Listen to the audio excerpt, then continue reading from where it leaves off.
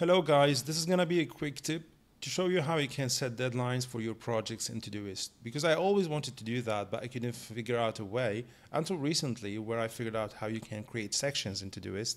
And I thought it would be a cool idea if you can just make that just for deadlines, because that's not part of what Todoist do. You can assign deadlines to tasks, but not on a project level. So what you would do is you just go to any project you want to assign a deadline to, create a new task. I'm just going to go ahead and create that at the top. Okay, so, all right. I'm just going to go ahead and start with a star space, and we'll type deadline. Now, any task you start with a star is a section, and that's going to be a task that cannot be completed. So I'm just going to go ahead and hit enter for now. Okay, and I'm going to go ahead and edit this task and assign a due date to it. All right. And I also have a label called deadline. I'm going to show you why in a while. And we'll save that. So now if you just come here and see that this project, while you can have the deadline in the comment section, you still want to be reminded about your deadlines. So for this specific project, at the very top, I have a task which cannot be completed. And as you can see here, it doesn't count towards the total number of tasks for this project. So it's not a task, actually. It's a summary of information, or whatever you want to call it. But the interesting thing is, when the time comes for this task or section to be within the 7 days or today, it will show there. So you will know that the deadline has approached, but it will not count toward the total number of tasks you have for a project. Okay. Now, if you want to take this one step further, I will go ahead and edit that.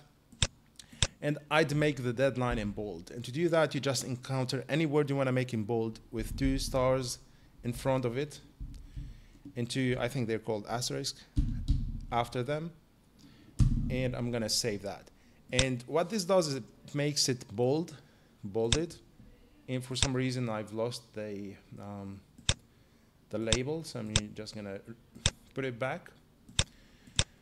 Okay, so now you can see how you can set a deadline for a project. You can do the same for another one, okay? But another cool tip I want to show you is that you can just come here to labels, and where it says deadlines, okay, I have a couple because I've been working on a couple of these. So I'm just going to go ahead and change the date for tomorrow. Now, as you can see, this started to show here, but it's not going to show on the project level. So anyway, under deadline, you can see that we have 2 deadlines, one for tomorrow for this project and one for 18th for this second project. So what you can do is just, when you click that deadline, click the 3 dots and say pin to start and just say OK. All right. Now, if you go to today, for example, I'm just going to close Todoist for just a second. If you want to take a look at your deadlines, you just hit on start and you see this. You just click it, and you see all your deadlines, okay? And if you don't like this flipping task thing, you can just come here and say remove the lifestyle off, and I'm just gonna also resize it to medium, because with medium it says the word deadline appears. So when you start, you can quickly access your deadlines from here. And that's it. I hope you enjoyed it.